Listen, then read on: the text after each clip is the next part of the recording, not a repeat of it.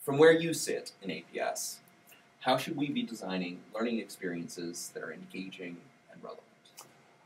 From my lens, I want to look at it from where does the student latch onto it, and where do they find the meaning? How does it relate to them? I've been toying around with this idea of how to embed more social emotional learning into the learning process.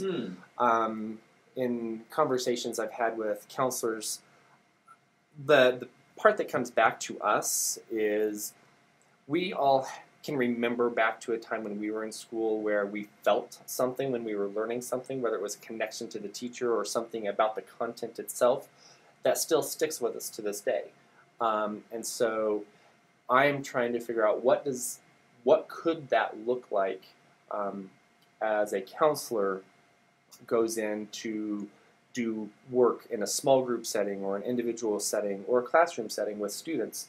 How do we get it so that they engage with it and it resonates with them beyond that one time that we might have with them? As counselors, they have a finite amount of time that they can get into the classroom, right? The idea that content trumps and drives everything. From my side is there's got to be a way of incorporating the social emotional learning component so that way it will continue to resonate within them and engage them. So theoretically, students are coming to the classroom because they've enjoyed being in your class, they've connected with you, and so now we're attacking the attendance rates, we're attacking the behaviors, and we're attacking the credits. Counselors work from ABCs, attendance, behaviors, credits. Credits you can also, course completion, stuff like that. Sure. So this is something I am really trying to figure out in my own mind right now.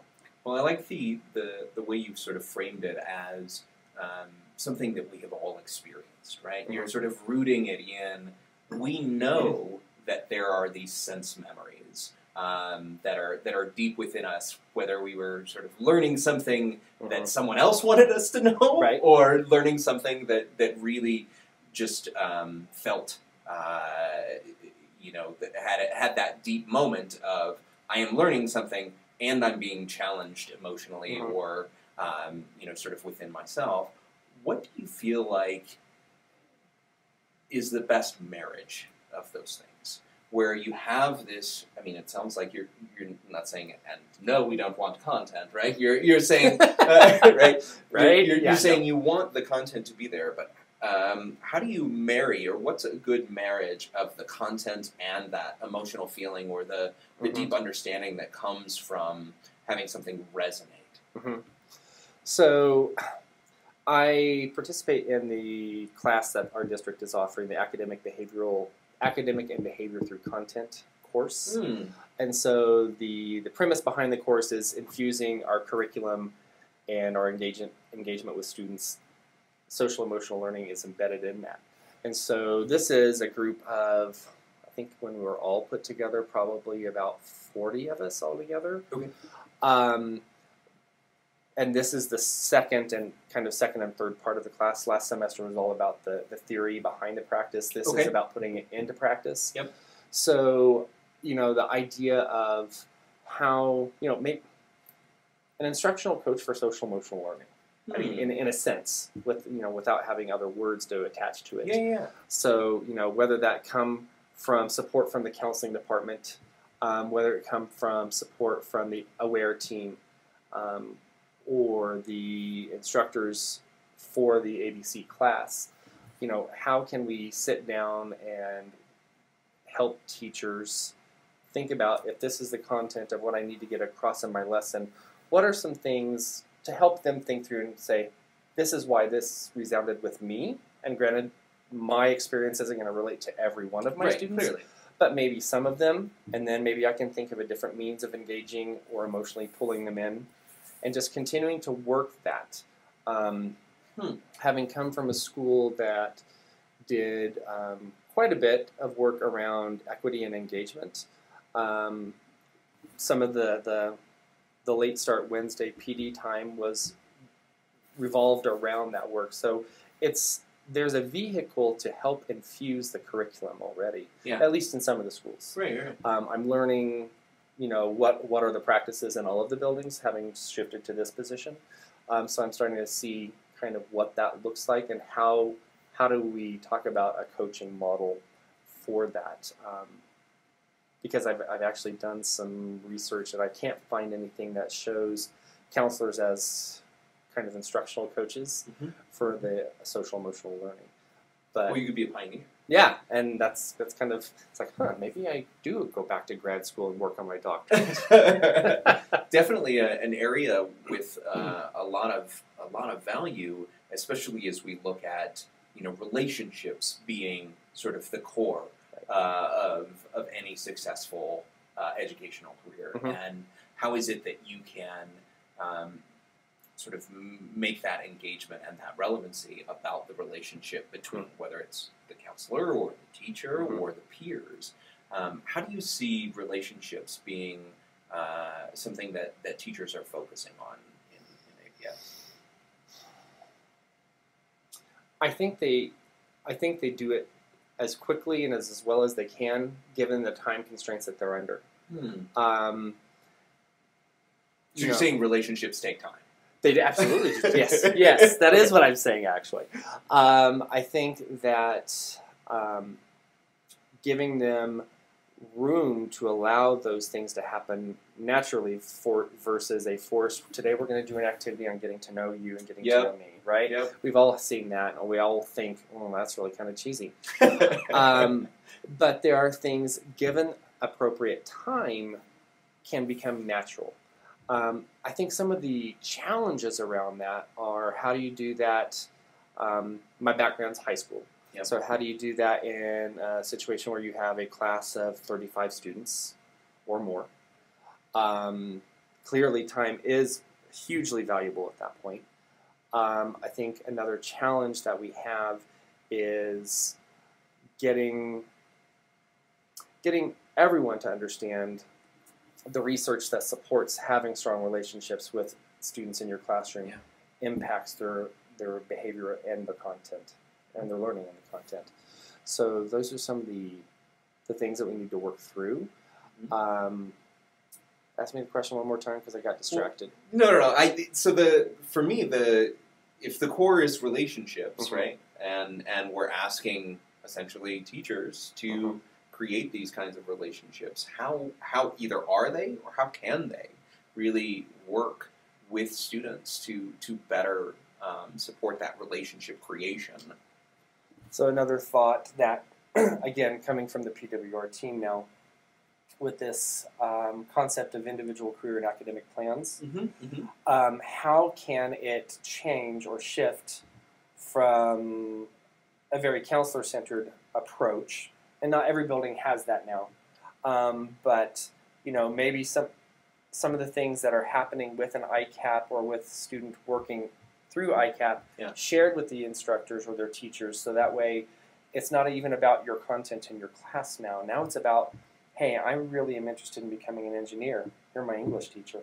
But this is kind of what I'm thinking, and allowing you to engage in a conversation around that. Technical writing, looking at all of the different ways in which your content area can support my plan. Yeah.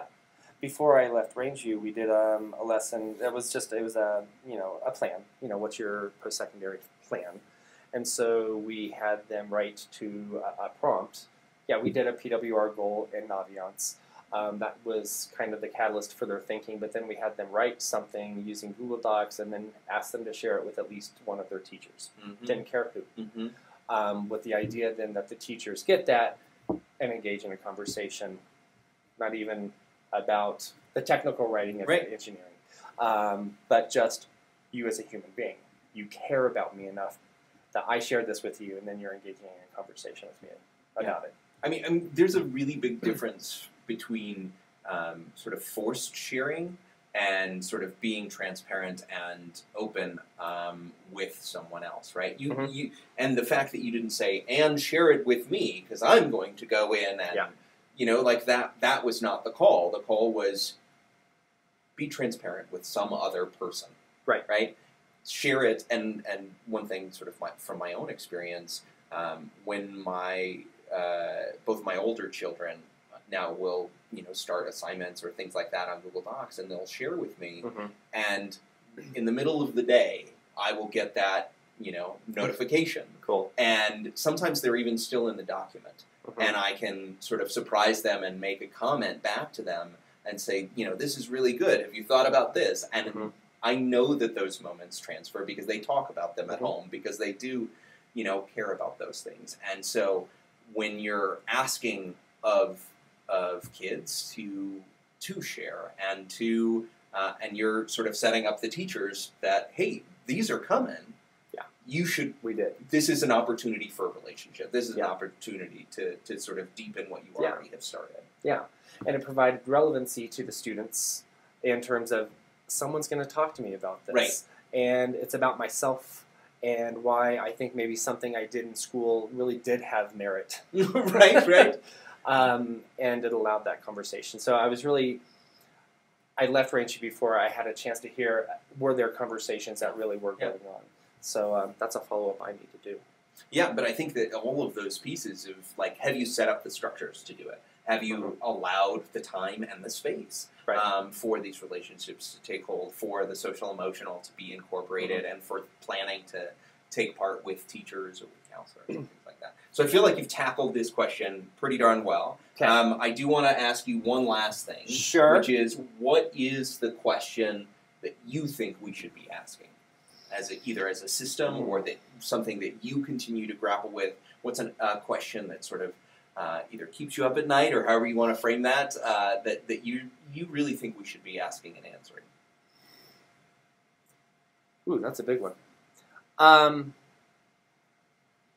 How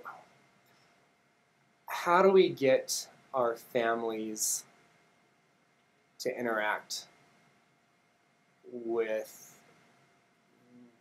how do I say that?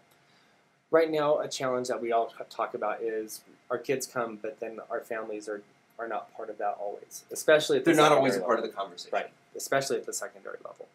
I think elementary school is really great about having certain structures in place for that, but how do we pull our parents into the conversation so that they see what's happening for their students, and how we work collaboratively as a team?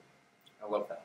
The way in which, especially at the secondary level, that they continue to be that, sort of third part of the stool, right? Still mom and dad. Right, yeah. You might give them up for 8 hours, but the rest of the time they're yours. So they're yours, but how are you also working with us to support what you want for your child? Yeah, no, absolutely. And I think if we were really considering all of the different ways that parents can take part, right? I think that, we all have ideas around, well, they can come to the event that we're holding at school, or they can come to a meeting that we've set up aside for this conversation. But what are all the other ways that they can take part? I think that would be definitely one to ask and answer. Yeah. Really appreciate your time. Well, thank you so much. Absolutely.